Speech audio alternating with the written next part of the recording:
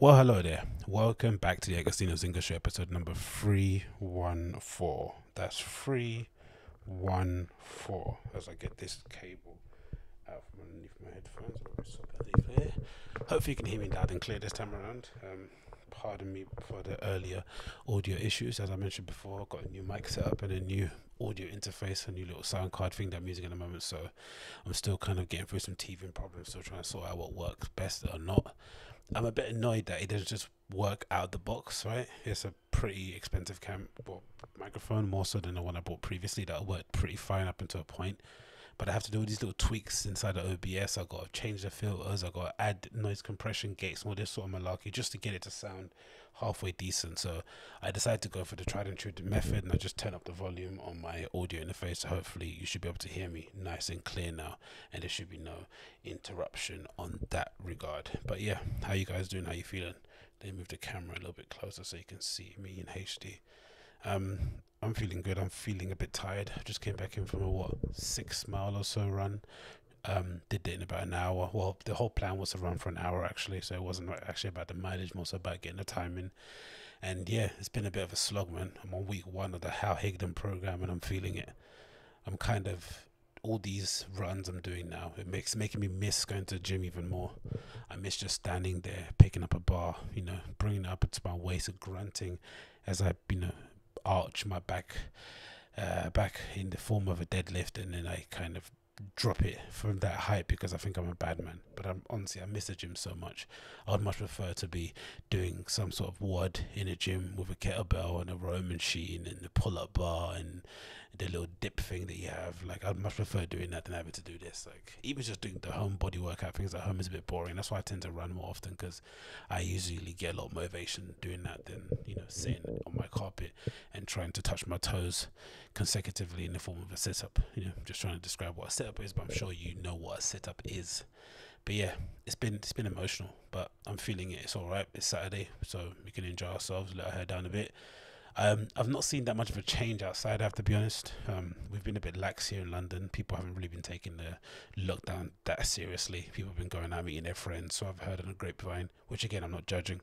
I mentioned previously on the show that I think people need to cut people some slack. This is unprecedented situation. It's not something that we should become accustomed to either. I don't think we should be happy being indoors and just chilling and just whatever it may be. I don't think it should become our new normal. We should try to, as soon as it's safe to get back to normal, we should do our very best to do that. Because being indoors for a prolonged period of time is just not in our makeup. We can't do it. We're social creatures. We need to be touching, feeling, getting in the way of people. And if people want to break the rules and go out and meet their friends and drink a bevy or two in the park, which is a bit scabby, but hey, it is what it is, isn't it?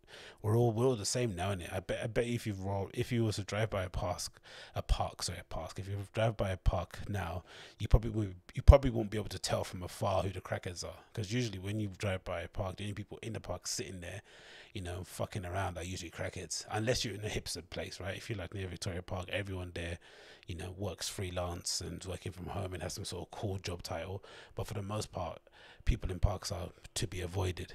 But now, we've all been, reduced to this, to our base instincts. We've been reduced to our base operational systems, where all we want to do is just stand next to somebody, right? Feel an ambience, catch a vibe. Hopefully someone brings a Bluetooth speaker so we can get down and just, throw our hands in the air and stuff. Like, we just want something to give us some sort of sense of normality. So again, don't be too harsh on people going outside. If you don't want to go out, stay indoors. But again, don't be that preachy person that's telling people, yeah, you should be inside. Or, I heard some woman the other day shouting from her car window to some person to wear a mask. Like, it's just insane. Don't be that person. Just let people do what they do. If you're doing things the right way, do it your right way, but don't get in people's way and start being effectively the coronavirus version of those people that preach outside tube stations with Bibles and shit. I saw a lady doing that today actually, which was very brave of her, to be honest, because she had no mask on or anything. So, which is fine, isn't it? To be honest, I would prefer it if my street evangelist was barefaced. I wouldn't want them with a mask on, because then how am I meant to believe in the person that you serve if you've got a mask on? If you're afraid of a virus, how am I gonna meant to believe in it? Huh? How? I don't know. Who knows? Who cares? But yeah, nearly 7 mile run today, just near from where I live. up into an indescript location somewhere. If you follow me on Strava, you know where it was. Make sure you do follow me on Strava, as I mentioned before. I'm on there. Check me out. I think you can add people's accounts. So just type my name in, I guess, as a friend thing, and you can follow me on there. It's working out pretty well. I think there's a lot of weird undercurrent of competitiveness on there because people upload their runs like daily, I guess, right? I think on a Nike Plus app, people tend to do this thing where they upload it the day after or whatever. I don't know, maybe it's connection issues, but I kind of got the feeling that, and maybe because the feed wasn't the feed wasn't in chronological order. It was just like based on the algorithm, so you'd get people's workouts popping up in your feed that was from like, I don't know, 4 months ago. But I guess with Strava, they tend to have it mostly in chronological order, so what you're seeing is what people have done lately, and if you follow more people, you'll see people posting more. So there's a little competitiveness in terms of like making sure you're running, making sure you're getting out on the road consistently, making sure that you're running at a good pace, you've got a good run time, all that good shit. I think it exists there, so I'm taking part in it because why not? If I'm gonna take part in some kind of social media and be a little bit cuck, then I should be doing it on Strava, because ultimately it's going to allow me to get to my goal, which is get to a base weight of about 180, hopefully top of 190, and I'll be back where I was before, and then kind of maintain that. And then I want to get my highest should be only 200. I don't want to get north of that. At the moment I'm currently about 220, so once I get to 180, I want my new normal to be around 180, 200. That would be my kind of range. So on like a happy day or a happy period in my life where I go on a few holidays, maybe a couple of weddings here and there, I'll be 200. And then when I'm just going grinding, doing my thing, I got projects to hand in, deadlines to reach, I'm definitely on 180, 190. That should be the goal. But hit me up on the old Strava. I'm there. My profile's there. You should see me, all the runs and that. Check it out. I'm in the zone doing my thing. Hopefully you should see that on the screen, right? You should see that there. Yep, you should. And if you can't, what can you do? Anyway, what else is next I wanted to talk about here? Let's get into some topics I thought were of interest. Number one, to make things a bit, just to kind of ease the tension, because there's too much COVID chat on here, I'm sure, as there's been on other stuff that you've been watching and keeping attention to. So I'm gonna crack up in a little bevy, because there's no better feeling than drinking an ice cold bevy after a nice long run. I've got here one of Lidl's finest, Prairie, whatever that name is. What's it called? Let's try and pronounce it. Perlinbacher premium pills, straight from Lidl. I'm assuming made in Germany, is it? Hopefully it is. It's enjoy, blah blah blah. Premium pills, brewed in accordance with German, but yeah, contains barley and gluten, made in Germany. Great. So lunch to everyone. So I saw these, right? Talking about shoes and to lighten the mood. Ben and Jerry's Nike Dunk SPs. Now I probably shouldn't give a fuck, because I've been quite vocal on here that I absolutely hate the Dunk revival. I think it's completely engineered, manufactured, hype, marketing ploy by Nike to try and reintroduce a shoe that they've failed to kind of help penetrate the youth market. They've tried as they may. When I first got involved in sneakers, that was when the whole Nike Be True to Your School thing was popping off, and they gave people these stupid free varsity jackets everyone was fighting over. And now look, where are those varsity jackets now, huh? Remember those varsity jackets everyone was fighting over from Nike, that everyone was thinking, if you don't have a jacket, you're not cool? Where are they now? Who gives a shit? So wanky, man. The scene back in the day was a nonsense, innit? Brands had us fighting over nonsense things. They had me and you being enemies because I didn't get invited to some fucking screening on exhibition or some dumb show. Like, bloody hell. Obviously I'm not bitter about it, obviously not, right? But anyway, continuing on. This Ben & Jerry's Dunk I shouldn't have a problem with, because I'm not going to target audience, but I'm just wondering what they're trying to do with the whole Dunk thing. Are they just trying to harken it back to that old era, early 2000s, when there were loads of, but this was before even maybe the Nike SB program was actually launched, because that was when the orange boxes were around, right? Not too sure. Maybe that was just before the orange boxes, when the stuff started to get really fun, really crazy, like Halloween dunks. I'm thinking of Ray Gun. Maybe it's like the light side of it. There's a few others. I forgot what that orange one was. Maybe it's a Halloween. There's a few really silly Dunk SBs towards the end. I think they kind of gave up on trying to make it a legitimate sneaker-y thing, because sneakerheads didn't care about it for the most part. Skateboarders, obviously, they weren't wearing them because they weren't free and they weren't necessarily the best they want the most comfortable shoes to wear. It's funny because if you actually ask people that skate like professionally or even amateur, they'll tell you that Dunks are horrible to actually wear. I'm not sure if they've changed the mold or the last now, but back in the day they weren't necessarily the most comfortable shoes to wear. So couple that with the fact that, you know, early on skateboards were a little bit they turned their nose up at Nike getting involved in skateboarding. It kind of felt like they were just like, you know what, fuck it, let's just go for hypebeast. They like colorful shit. You know, the kind of kid that wears like a Louis Vuitton and Supreme box logo hoodie. I just thought, fuck it, let's just target these customers. But there's not many of those kids around, right? Those kids will naturally be kids who probably come from an affluent background or maybe have disposable income regardless, but there's just not a lot of those kids to go around for those kind of shoes. You still need the general consumer of trainers to still be into them. But I just don't know how you could justify wearing these if you're just a casual sneakerhead. It just doesn't make any sense. So these are Ben & Jerry's Nike Dunk Low SBs, featured here by Hypebeast. I guess that's what it says on the tin, right? If you've ever eaten a tub of Ben & Jerry's, you know exactly what it looks like. And they just basically applied that same sort of color motif and applied it onto a shoe. Is there any interesting material bits here? Yep. So where the cow sort of print is meant to be there, I'm assuming it's sort of like pony hair kind of application there, which might be a little bit interesting. You've got the whole drip on the swoosh there. You've got, what's that, an LGBTQ rainbow on the insole. I don't know, man. I just don't know. I just don't know what the target audience or what the point of this is. But yeah, here's a few more pictures of it. Still looks terrible. And again, you know my biggest pet peeve with this is just more so the product shots. Why did they ever relace shoes properly? Like, I remember when I was working in retail, one of the biggest things that you'd get pulled up on from your managers was, number one, not taking stuff back to the stock room, right? Leaving boxes around when people try on shoes and they didn't want to buy them. You're meant to be, passing them down to a stock room or going up or going down and putting them back yourself, right? So that you've got a clear work surface or work area to kind of maneuver in. So that was one. And the other thing that you used to get a lot of trouble for was the laces on shoes. Whenever the shoes came from the factory or whatever, you had to put a display pair out, you'd have to relace them in the proper way, which meant kind of, if you look at these, it meant you take all the laces out from the top towards the bottom and leave the bottom one, and then that lace here with my arrow I'm pointing, actually, that goes underneath the lace stays and pops out, that would go over the top and then pop in, and you do the same thing on the other side and sort of like follow the pattern. And basically if it was on the left hand side, it's kind of hard to describe it, but basically the laces on the left hand side would be looping over the top and the laces on the right hand side be leaving over the top on that side. So it was a whole thing you had to do. It was just like a thing. And then I guess the third and last thing you'd get out in trouble for was not cleaning the shelving units and, making sure things was evenly spaced out and clothes were racked up properly, all that good stuff.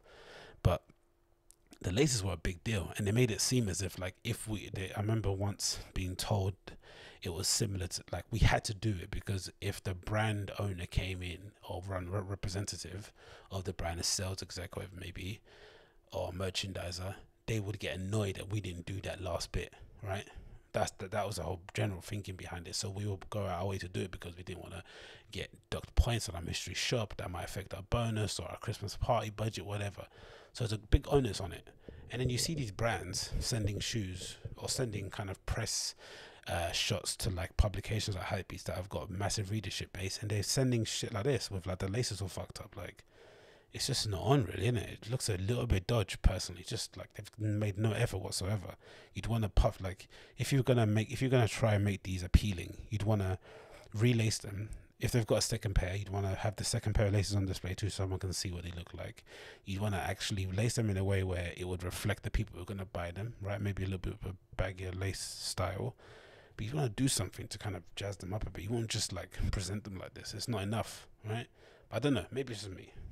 Maybe the kids that want these are going to buy them regardless. But I think, I don't know. I just think they need to have more customers than just the Hypebeast kids, right? I'm assuming. Maybe. I don't know. Maybe I'm just completely wrong in this. Maybe they've survived this long, putting out this amount of shit product that they just probably know how to kind of dial it in. But let's read a little bit of the article here, what they have to say here. It said, After weeks of surprises, samples, and sweet anticipation, oh, type piece of writing is terrible, isn't it? Sweet anticipation, come on. Nike's officially announced the release date for the Ben & Jerry's Nike Dunk Low SB. Chunky Dunky originally teased at the tail end of March. This scrumptious collaboration between beloved Vermont-based ice cream maker and Nike SB will soon be served up at skate shops. They need to stop with the fucking with the ice cream puns, innit? We get it, mate. Boasting a tasty trifecta of tones. Jesus, they're just going straight for it. Textures and prints. This vibrant dunk has been nods on one of Benjamin's most famous flavors, Chunky Monkey, a banana ice cream garnished with fudge chunks and walnuts.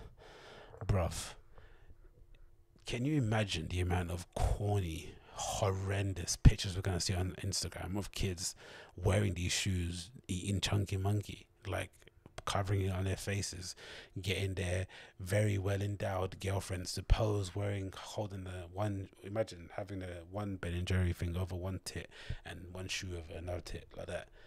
Oh, so cringe. And it was funny too. I bet there's a small population of kids that'll buy this shoe that didn't even know that flavor of ice cream even existed. They had to Google it, you know what I mean? And then you're going, and or cool thing would be if, imagine, they sell these and then somehow that flavor of ice cream ends up selling out. It ends up having to be backdated or some shit. That would be wild. It probably ain't gonna happen, but that would be really, really funny if that did happen. It continues here. What's it saying here? Overlays and tongues are built with pony hair. Okay, as I mentioned before, that's where the cow print is. Definitely gonna be pony hair. So that's probably the coolest bit about it. I think, again, maybe for a girl they might look pretty cool. Smaller feet. If you've got smaller feet, they'll probably look good on you regardless. But it's just, I think I mentioned this before to a friend, it's just really hard to see somebody that actually has some sense of personal style being able to wear these or justifying having these in their collection. There's no reason to have these. Like, what service, what do they serve? Like, what purpose do they serve? What's the point of them?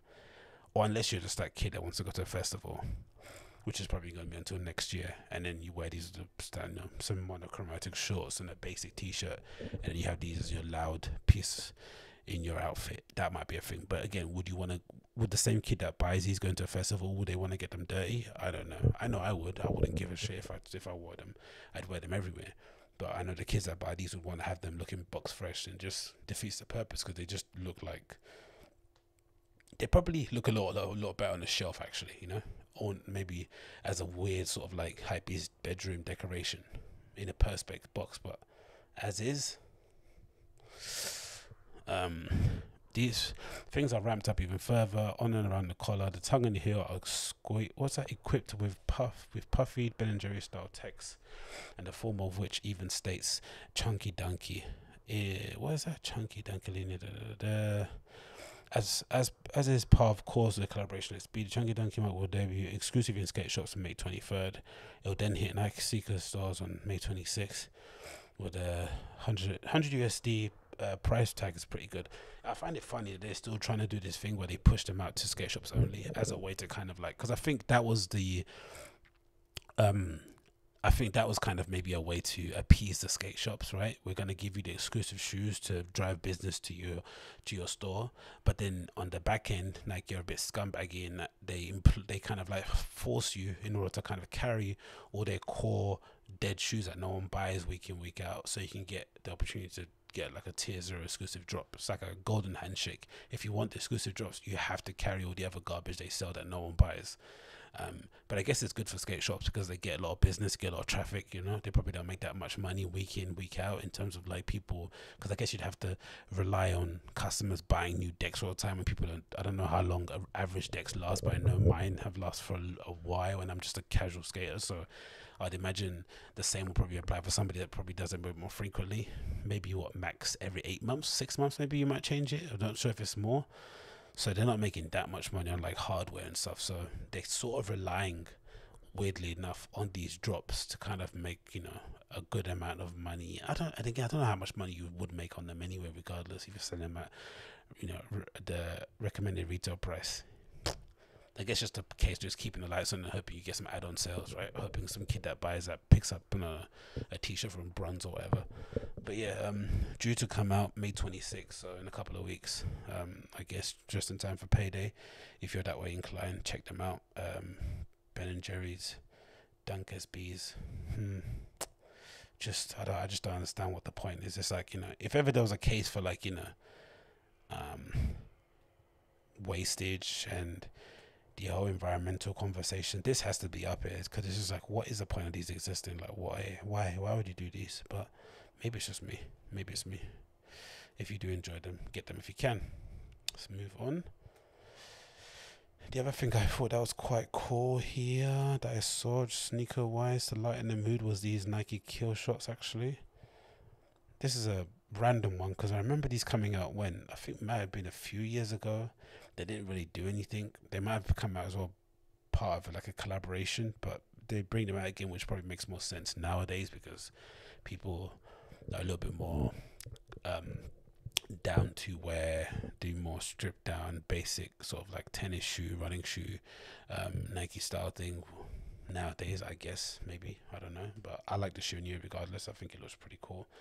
So this is from Hypebeast. I got it happening on the screen if you can see it. It says Nike revives its OG Killshot in 3 colorways. So you got here a basically white with a red swoosh, but I'm gonna say it's a bit like it's an off-white sail colorway with a nice mesh upper, this is the bit I love about it the most, right? It's got that nice mudguard on the front, and then for the most part the majority of the shoes made up of mesh, which is pretty cool. That's basically the old school breathable technology from back in the day. Just make it mesh and everything's okay. And then you've got a lovely pine green colorway as well. The swoosh on the side there looks a little bit weird, but I'm assuming it's just because the way they cut the material, or maybe the last. And then you've got this lovely colorway here as well, which is with the blue swoosh. And then yeah, so perfectly good collection of just nice colorways done in a very classic shape that I'm sure will be popular with the more, let's say, mature sneakerhead. And this is the text. It says, one-time performance tennis shoe that found an unlikely niche as a casual footwear thanks in large to the now bankrupt J. Crew. Oh yeah, I remember. True. Do you remember when J. Crew? Is it J. Crew? Or what was the other guy's name? What was it, J. Crew? It was like an Alan something. There was a dude that used to do really good New Balance.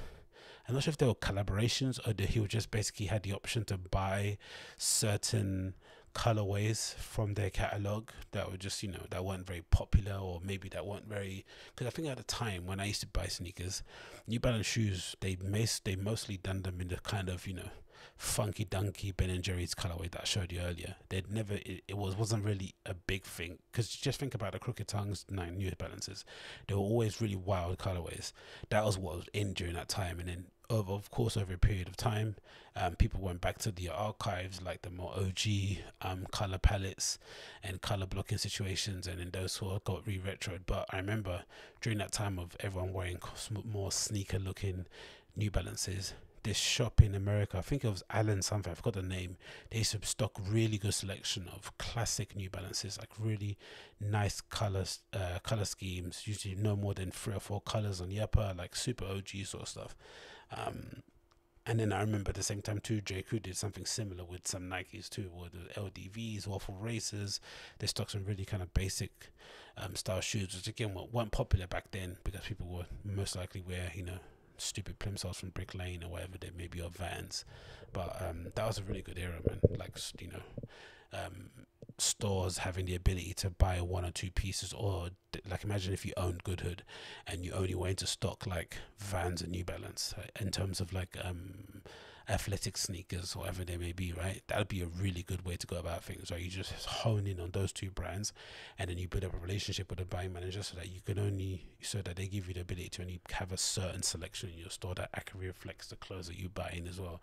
It's a great story to tell, but instead that doesn't happen. Instead, the same stuff you get at Dover Street, you get at Tresbian, you get at Goodhood, you get at fucking Essence, you get at Mr. Porter, you get the same shit. There's no real difference in the kind of footwear offerings they have for some reason, even though they the avatar, the person or the average consumer that purchase from their sites, they vary widely in terms of their interest, what their buying habits, their disposable income.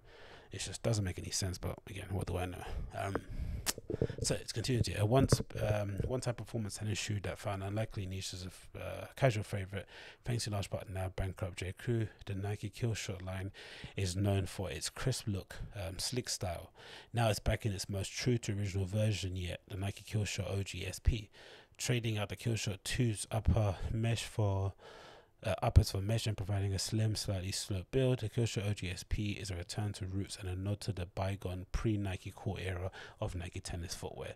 There was a time, I think that was, who was popularizing it? Tennis. It might have been Alex Olsen, wasn't it? Right? He was the one that was popularizing loads of old school tennis, sort of like indoor soccer models, because he wanted to get a Nike deal, or basically, he just liked the feel of the shoes on his board. I know some skaters prefer to have a really thin, have as much feel to the board as possible, so not a lot of cushioning, no amount of shock on the soles and stuff, or unnecessary padding, just as thin as you can get. And there's no more thinner than getting an indoor soccer shoe and just tearing out the insole.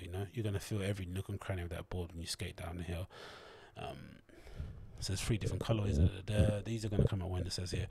All 3 colors available. Nike Lab Killshot SP are set to release via retailers like Sneakers and stuff on May 22nd. Retail price is $90. Again, nice, good pricing. I would have preferred maybe them to set around the $80 mark, but $90 for a shoe that you could easily wear, dress up or dress down, depending what you're into, is not that bad of an idea, to be honest. So if you like them, check them out. Okay, let's move on. What else is next on here that I want to talk about? A couple of stuff, innit? What's that? R.I.P. Grease. Is it Grease Mueller? I'm assuming, right? Oh yeah, it's gone, innit? So unfortunately, sad news in the clubbing world, but one of the mainstays in the Berlin clubbing culture or nightlife scene, Grease Mueller, unfortunately closed his doors due to a dispute with the landowner. They were gonna build some flats there, then they decided not to, then they decided to build them, then the people protested, then the builders decided to give them an extension. The extension got pulled, then they did a last rave that everyone was happy about, and they've released a really amazing, I think it might be like 8-hour long set of the closing, basically a closing set from the last part of Grease Mueller. They did an amazing book they put out too that I recommend you check out. Hopefully, let me just see if I can find it actually. There's a book you can buy for them. Grease Mueller.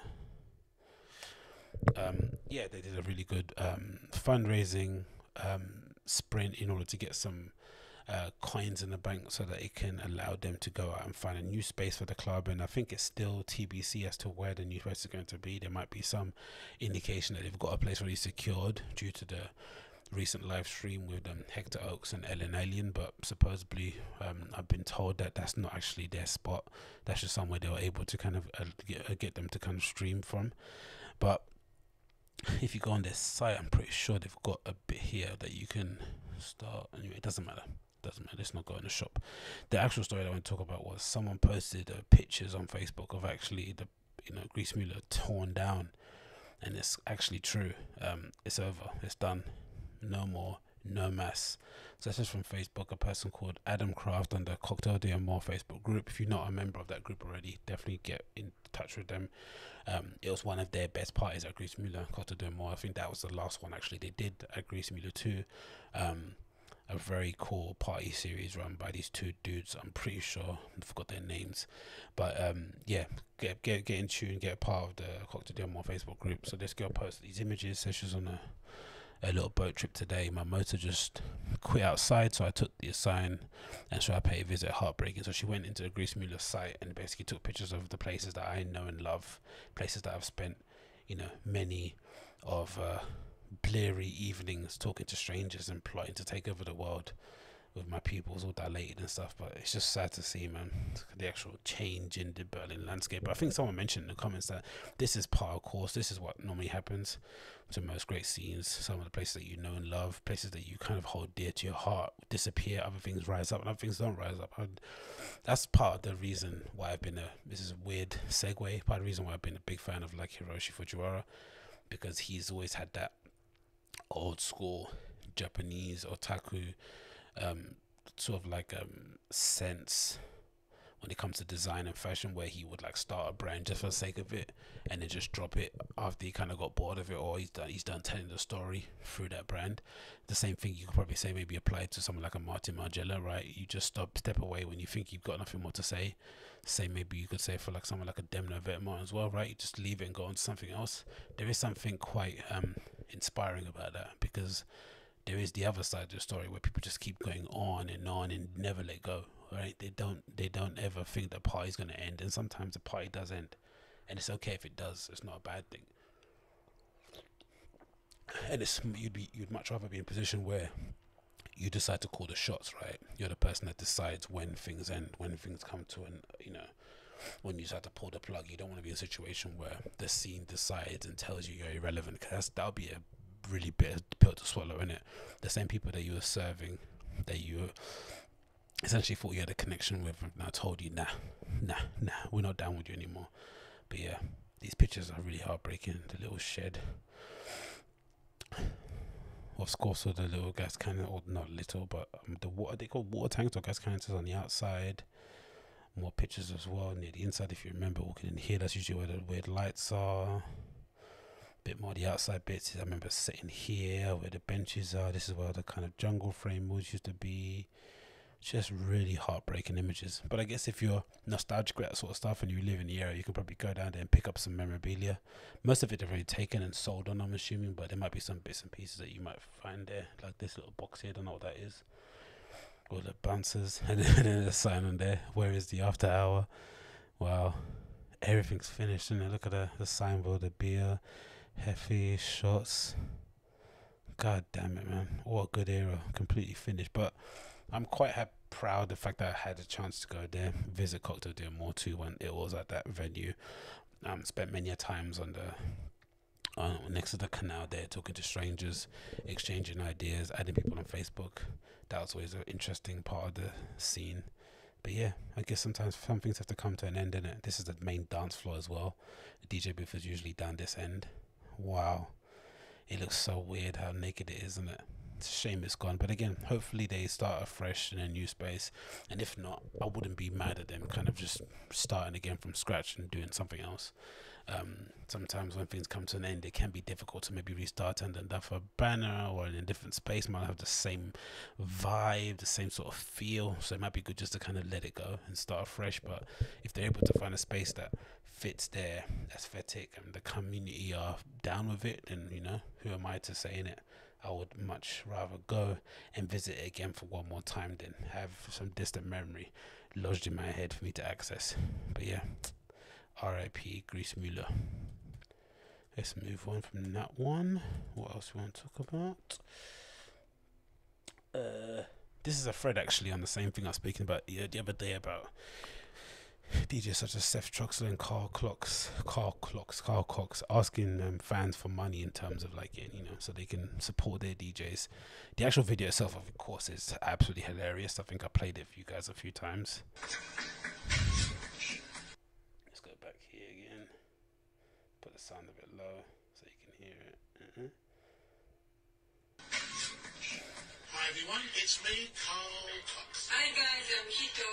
This package, we're partnership. Joseph Capriati. The Fire. I'm Agostinho Zinga.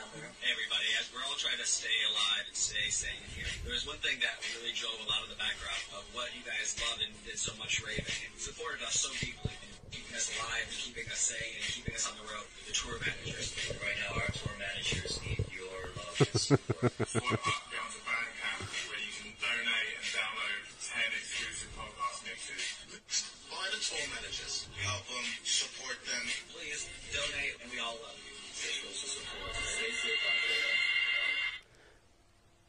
And of course, no more needs to said about that. We definitely all saw that video, right? These, millionaire DJs asking fans such as me and you to essentially buy unlicensed mixes from tour managers in order to support them in during the pandemic. Is completely nuts.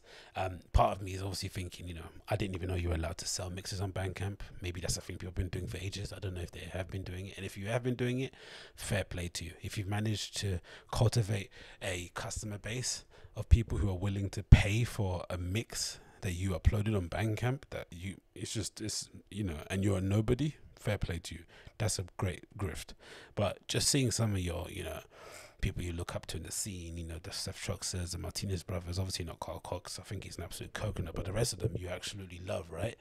Seeing them do such a thing, you're like, bloody hell, man, how detached from reality are you? They have no concept of what's going on, no sense of what's that word, no sense of reflection, right? They're unable to see outside of themselves. They're just in the moment thinking it's a great idea. And again, if you have the means, if it's perceived as if these people are rich and famous, which they're probably famous, you never know, they might not be as rich as you think they might have other obligations, but regardless, it's a bit tone deaf, isn't it, during this moment to ask your fans for money. And it went on and on. It went on social. Some DJs replied, some didn't. But what this thread did is collect some of the responses, which are pretty frightening considering everything that happened, because when you actually watch the video, it's pretty obvious what the whole point of it was, right? It's like these famous people pop up, you're like, oh shit, I remember her, I know him, I know that one, right? And then the ask is pretty simple, right? Click their Bandcamp link and download these mixes from these DJs. Like, that's what the thing is. Like, that's what the whole premise of it is. Maybe the whole idea with it being unlicensed might be that those group of DJs all submitted music to gave them unreleased music so that they could play, so there was no kind of conflict in terms of licensing. But still, it's a bit fucked up, isn't it? And then if you read this thread down below, this is from the Twitter handle Business Tesno. Business obviously spelled the normal way, and then TESHNO. I'll link in the show notes for you guys to see, but you can hear me describing it. So there's a screenshot here of reading Seth's statement and thinking about the comments on this woman's IG a few weeks back, which is funny, isn't it, right?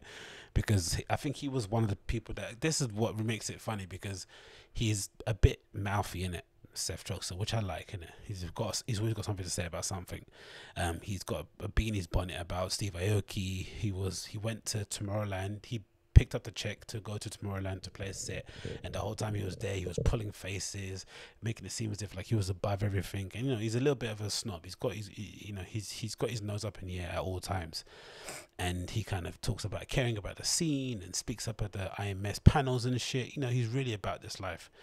So I think he might have made some disparaging comments, about certain people in the scene, and then for him to do such a dumb faux pas, such a stupid mistake, such a misstep socially, it really makes you think, like, was he just playing a role the whole time and it's just actually who he is, or is this just one of those mistakes he made? We don't know. But they made a little screenshot of, I think, a reply that he put forward here regarding the whole situation. He said, I have to say something as it needs to be said. Oh really? What are you gonna say? You're gonna speak truth to power, you fucking Wally? He says, this is people helping each other. Personally, my tour manager is taken care of. So why are you in the video? This is the thing, the hypocrisy about it. They're all the same. It's like YouTubers. They have no ability to kind of apologize properly. They never do anything wrong. They're always in the right. There's always a reason, a rationale to explain away the mistake that you made. Just say sorry and keep it moving, innit? Anyway, I read this already, this reply, but they put that screenshot there, and then the next shot here is the Berlin Club. He said, trucks are dub fire car Cox. Wait, you're getting paid? It's funny. But I think this woman thing is in regards to, I think there was a thread or a post for a disc woman, where this woman would you call them a booking agency, right, where they effectively promote people of color and women, essentially, or people that aren't white cis males, and they have a whole roster of really amazing DJs. And I think part of the post was them effectively telling the community, hey, most of our DJs are in a disadvantaged situation during the pandemic, and a lot of their bookings that they had lined up obviously fallen by the wayside. So if you can support by putting money into this fund, it will be able to even distribute it out to DJs and make sure they're okay until things get back to normal. Pretty standard ask, isn't it? Again, it's it's given directly to the people on the label, the artists, the DJs. If you want to support them, you can. If you don't, you keep your money in your pocket. Pretty simple. And of course, they've had something to say about it. So it's the irony of him now then turning up, suddenly saying it's okay for him to ask for money for his tour manager, but it's not okay for a label owner to ask for money for her DJs. So all right. And then of course we got the whole timeline of the situation. May 4th, We've got also the Martinez brothers reply was pretty funny. It's very infantile. Hey bro, I don't know who you. And again, this is disappointing too because I'm fans of them. I like these people. I actually like them as people. So it's really disappointing to see how dumb they acted. But here's the Martinez brothers like, hey bro, I don't know who you are, but I don't believe you have the right to comment here. You have no idea what's going on. Either the DJ's lives nor the tour manager's lives. Why does that even matter? Why should I care about their lives generally? Why should I care about your life, especially nowadays? This is the one, if ever there was a time to be selfish and to be self-centered and only look after I, this is the moment. You shouldn't be caring about people because you don't want to die, do you? Anyway, it says, I can't speak for all, everyone's got the same sentence. I can't speak for other tour managers. I can't speak for other DJs, but we personally have paid our tour manager his full salary, even though we have toured for zero for 4 months. And to assume that we are not taking care of our guides is absolutely disrespectful and uncalled for. Also, to assume that every DJ up there is millions in the bank is absolutely ridiculous. This is very uncalled for. He says it again. So, you know, someone's mad when I repeat the same sentence. And you've made something that was good intention into something negative. It's disgusting, man. You don't even know any of us. Well, that's the whole point of speculating into it. That's what makes stuff like that more fun. If I don't know you, I can I can speculate about what your intentions were, what you were thinking, what time of day you posted, the look in your eye, the fact that you know, I can particulate about anything I want because I don't know you. Once I know you, it becomes less fun because I don't want to hurt your feelings because you're my friend. But when you're not my friend, all bets are off. This is uncalled for. You don't even know any of us, any of us involved, extended family. Literally, we hang out though. We actually hang out though. Stay out of business of people who don't even know personally, bro. Hashtag fail. And he replies that if you're paying your tour manager full salary, then bravo to you. And it continues. Hey, bro, I don't know who you are, but they're still going on. Wow, this is a mad one. And then, of course, Mashup got involved. So for fuck's sake, please give your money to real charities and not to rich dealers and their staff, 100%. Joseph Caparati got involved here and said, as we have spoken on the phone, you're absolutely right. There is also a set of mine there that I have given to them to download and have been requested to support that, but I never understood it, was asking for my help. So I guess they're saying they didn't know what they were getting themselves into. They just got a request from their tour managers to send them a mix, which is bizarre anyway, to say the least, isn't it? Like, and why would you even need a tour manager? Can't your manager just do that? Like, why do you need a specific tour manager? Can't your manager just do the whole thing? That does not make any sense. Like, it's not as if you're going around in a band, right? Because tour managers, you usually hear that sort of thing because there has to be a one point of call for the whole entire group, right? To make sure you get to places on time, you liaise with people ahead of time, you got the right equipment, you get up to go to dinner, you get to the airport or whatever, you know, whatever it may be, just to kind of make sure everyone's on the go. But for one individual person carrying a couple of USB sticks and some headphones and maybe a sandwich, do you really need a separate tour manager to handle your affairs? No wonder some of these people are begging for money online who get booked every weekend, right? Because if one person domestically is doing your managing and they're getting 5 to 10%, then you got another person on the continent that's doing your tour managing, getting 5-10%. You're not left with much after taxes and all that sort of shit, are you? Really? It's mad, isn't it? Dave Clark said there are people without the possibility to eat, and definitely we are more than lucky. I've just called my tour managers for clarification. He says that these tour managers, they sound like they're fucking Capone, innit, right? They sound like they're fucking Pablo Escobar, innit? Like, these tour managers cannot be spoken about even by name. They're just called tour managers. I think people are going to do that one day. You know, it'd not be funny if everyone went to see them play live next time and wore a t-shirt with tour manager written on it. That would be jokes as a proper wind-up. That would be an amazing troll. Not amazing, but it would just be funny for the moment. Of course, you know, you'll probably look like a donut after the first 5 minutes of acknowledgement, but, you know, we do it for the minimum dosage of lols. So it continues, it says, so sorry with all the heart to everyone with this issue. It's not my style and I never understood it was for help or my tour manager. I would never ever give it ever. Apologies for the scene and people around you. See, Joseph Caparati, that's how you should apologize. Martin Brothers and Seth, don't explain away the issue. It is what it is. You made a mistake. Put your hands up and keep it moving. And I like how you didn't throw his tour manager under the bus either by naming them. You just said, look, misunderstanding, it is what it is, we keep it moving. And then another reply here from Alan Fitzpatrick says, the tour managers now seen are like one big dysfunctional family. A lot of our tour managers play themselves and have great musical taste. I'm not reading that. I'm sorry. Excuse me. We're now promote like. These guys are insane. And then Nicole Muda, May 5th, said the following: do you honestly think we don't? Come on, Lenny. We thought you were a bit more astute than this. Shame on you. I love when people try and twist it around when they get public ousted and try and make you seem like the simpleton or like the doofus, isn't it? It's like, no, not really. So it's weird when people judge without basis or facts or knowledge. Surely you know better. No, we don't know. That's the internet. The internet is essentially there for you to judge people based on the limited information you have. That's all it is there to do. You might do it on public, you might do it in your head, you might do it to friends, but we all do it. To suggest that we need to have all the information in order to make any kind of take on a matter is ridiculous. And it continues here. Caparati again says, we explained this. It was the scene manager. Okay, he's clarified there. And this was this tour manager, Andrea Fusco. Of course, it's an Italian dude, of course. We explained this, and also I don't take part of this project because I don't get my salary paid and I need a charity. I'm sorry, but there's a okay, I'm not reading bad translated Italian English, but I guess he's apologized in some way, shape or form. Fair enough to Andrea. Fair enough for the apology, but god damn it, man. What a shit service situation. You would hope during this whole downturn that people just, put their phone away and stop doing videos and, just live stream and keep things moving, post a couple of images of themselves working out. But no, support my DJ, please. He needs to eat as well. It's like, give a shit. Continue. Some good news here for the scene. Sisyphos in Berlin is going to reopen, which is nice, and a couple of other venues. This is from RA. It says the following: so some Berlin clubs are to reopen as afternoon beer gardens with no dancing rules. I thought the no dancing thing was pretty funny. Imagine trying to police that. Like, do they have to get extra security in to make sure no one does a cheeky two-step? No one kind of does a little, like, Ricardo Villalobos hand in the air like that, twirling around, right? How would you stop that sort of shit? Or does it mean no dancing standing up? Can you dance in your chair? Like, the kind of like that, or you shuffle? But I thought it was a pretty cool idea anyway, regardless.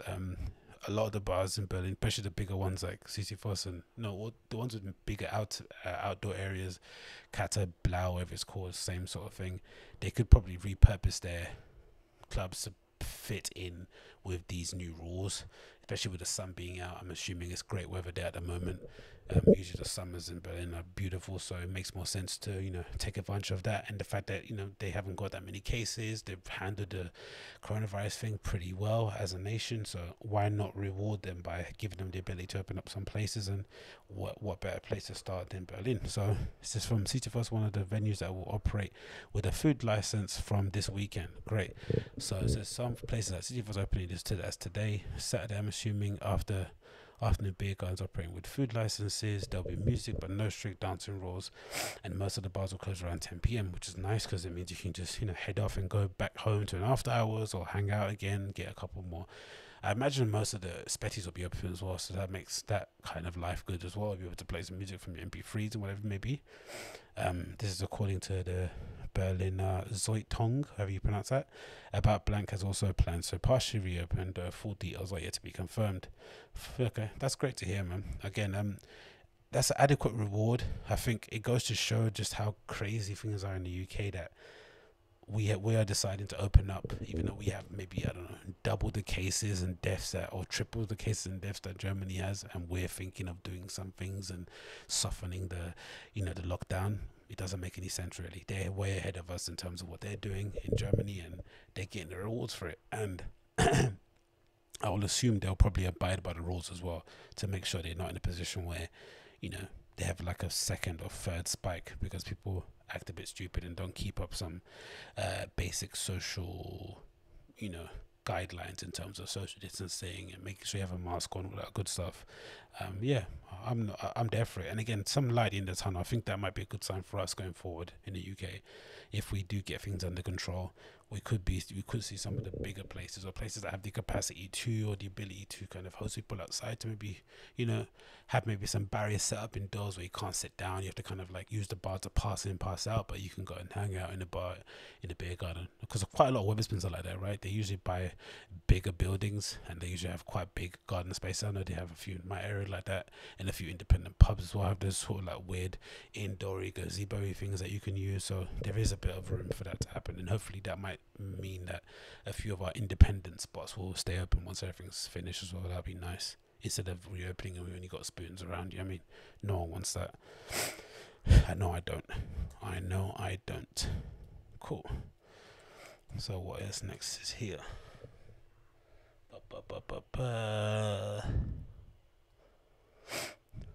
What's going to talk about?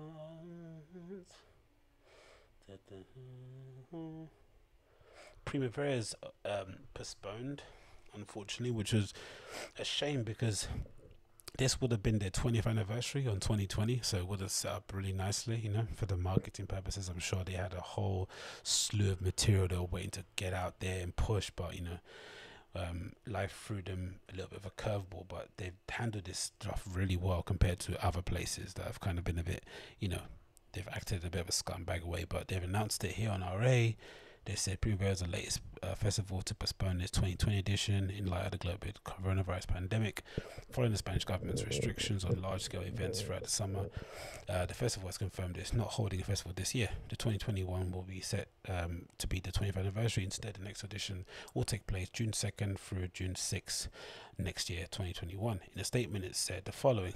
It's down below here. Let's read this. It says, "Today, we've announced the most difficult decision in history. Finally, we will not be able to celebrate 20th anniversary June 2020 in the face of the evolution of the COVID-19. We are devastated and are terribly sorry for the inconvenience caused, but the health and well-being of our festival goers, people involved. This festival has always been and still is our absolute priority. We cannot thank you enough for patience, love, and understanding in this uncertain scenario." Sorry, I have to say as well, because obviously some people always say this sort of thing about love for their fans and people that go there. For a big festival, for a festival that has a lot of big corporate sponsorships and, you know, it's a bit of a juggernaut, the times that I've been, I have felt a lot of care and attention for people that are there. They really give a fuck, right? You don't see people getting too moldy or too fucked up. There's always somebody on hand, loads of medical help, loads of places to get water, loads of places to get refreshments and food and shit, and just generally a really cool, easy, laid-back vibe. Like, you could easily go there, buy your merch to Primavera, I'm saying, listen to a couple of bands, you know, have a little twirl and go home, and you would see none of the madness. And if you want to see the madness and you want to get a bit leery, move closer to the front, get into the speakers, go somewhere where it's a bit dark and people are getting into all sorts of nonsense, and you'll see all the freak shit. But if you want to just hang out, you can quite easily there, and I like that kind of vibe about it. I think that's part of what makes it a really cool place to go to, and I'm not surprised that they dealt with it such a cool way, because it seems like, you know, they're actually run by adults, not in terms of age, but in terms of just maturity. They're not treating this as some sort of like cowboy operation.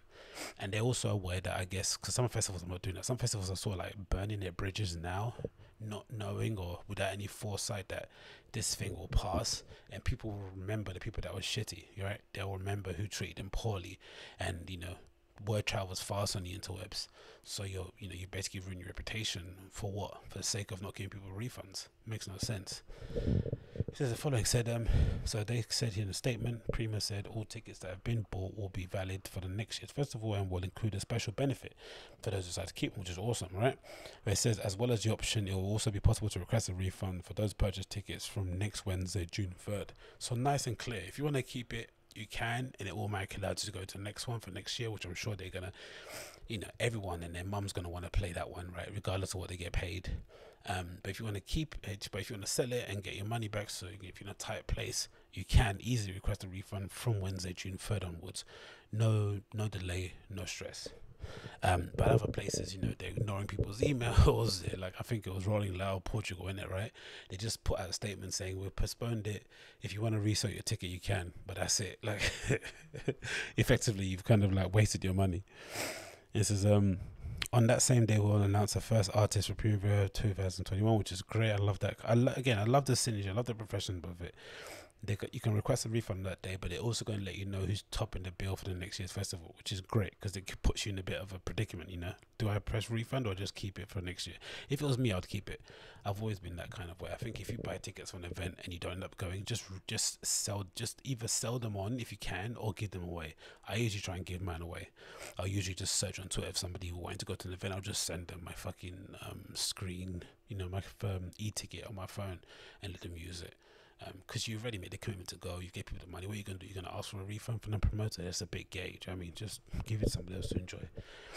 The lineup will celebrate the 20th anniversary of the festival, embracing the best festival ever philosophy. We are counting on you to make this happen. Until then, please take good care of yourselves and follow the advice of the authorities at all times. The festival team continues to work intensively in order to be able in 2021 to celebrate something more than just Primavera Sound 20th anniversary, meeting and dance together again. Yeah, that's going to be beautiful. In the Barcelona sun, dancing to your favorite band. Oof, can't wait to see that one. So yeah, congrats to them for doing a good job. Definitely check them out if you want to get a refund and all that stuff, and keep an eye on the lineup because things may change. What else is on the list here I want to speak about? Europe is opening up. I think that what was that? It's a video about Europeans opening up overseas. This is France returning to action. Today, the nation's stations were open again. Reopen. So back here to start. There we go. Boom.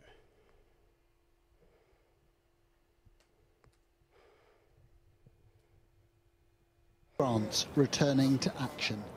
Today, the nation's stations were open again. Masks are now mandatory here and familiar across Europe. French travellers are exempt from Britain's quarantine plans. The lockdown has been eased, but not removed. Still, for some, a metro journey felt like a big step forward. So it's strange to take the subway again, but we have to get used to it again. I wonder if they're going to do that in the UK once everything opens up. Will they be giving away free surgical masks on the trains? I've got a feeling they won't be doing that, right? Every year, without, I don't know, maybe last year was one of the exceptions. Ticket prices or Oyster card prices go up and up and up. Seasonal tickets just go up. It's just ridiculous the amount you have to pay to get around. So I don't know. I'm a little bit unsure as to whether they're going to be giving punters like me and you a free little surgical mask on the train in the morning to go to work. I don't think they're going to do that, but if they do, that'll be pretty great.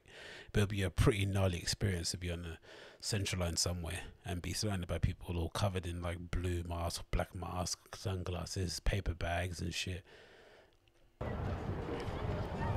In Belgium, shops reopened in the sunshine, people queuing patiently to get in. This country has been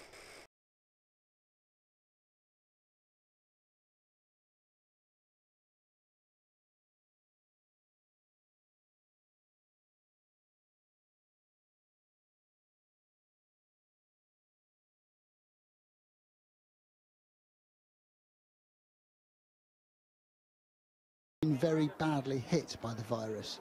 Today you could sense the desire to get back to normal things. C'est un soulagement quand même aussi que tout le monde puisse réouvrir.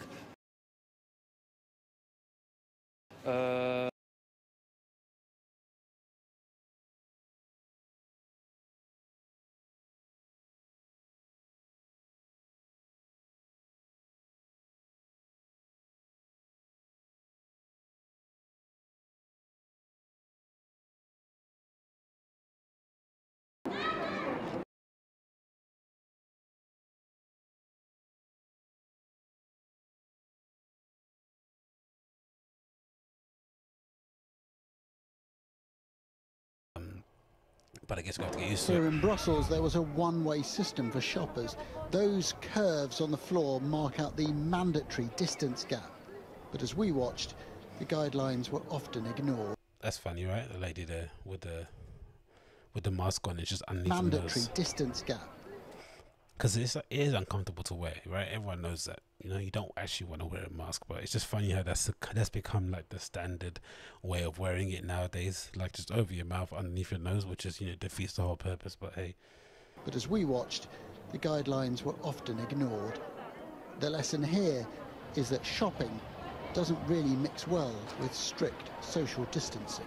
Duh. This might look like an everyday visit to the shops, but don't be tricked by the illusion, because there are limits on how many people can go into each store, how long they can remain there, how they can pay for their purchases, and bits of these shops have been closed off. So the question isn't whether or not this is a return to normality, it's more about how long are we going to have to live like this? You shouldn't.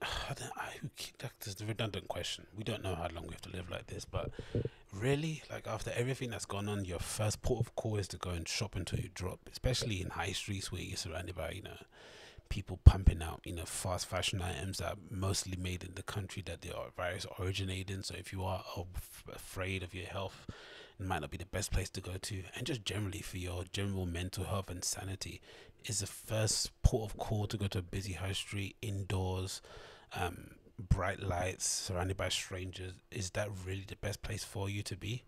And then those very same people will be the ones who will be like, oh, I don't want to go back to work because it's too dangerous, but you're willing to go to fucking Primark. Come on.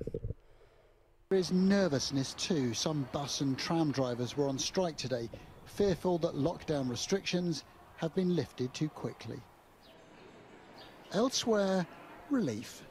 This is Sevilla in Spain, where bars and cafes are slowly opening.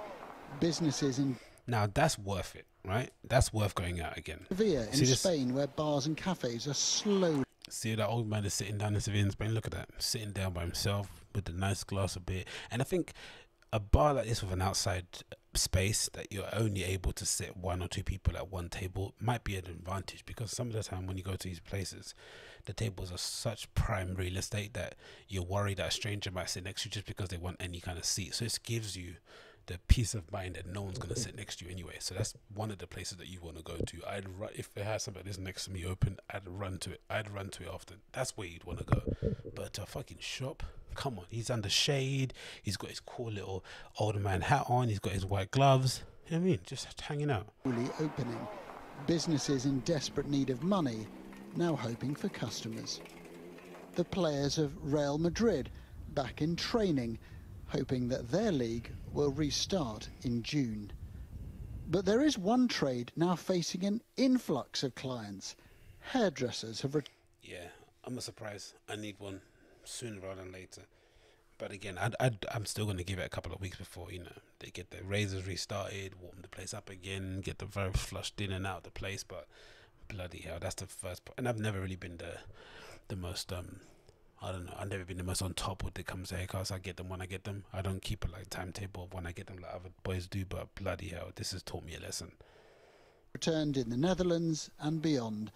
A lot of us seem desperate to say goodbye to our unruly lockdown locks. Adam Parsons, Sky News. Yeah, that's a great way to end it, man. Let's hopefully know that we can get the haircut soon. That'll be the best place to end things, man. We will come back out of it with a trim again. That'll be beautiful to see.